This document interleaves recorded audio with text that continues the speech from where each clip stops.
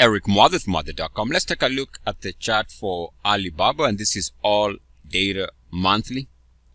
And let's say if you have a long-term view and you don't mind holding on to positions, let's say for many months, 6 to 3 months to 1 year, want to show you here on the Alibaba chart seems to be developing what looks like a lot of sell signals. Number one, we can see here that on the monthly chart, there was an attempt to break out that seems to be stalling, and this level is 204.29, going back to this monthly closing high.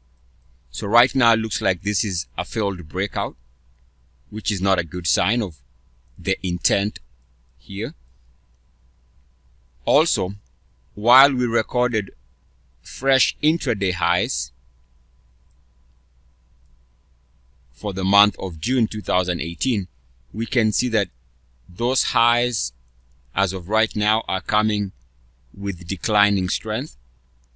We have an improvement in prices. Our RSI is making a lower high, and that negative divergence also is another red flag. We can also see that there is RSI 69.1 uniform activity rejection. That's another red flag.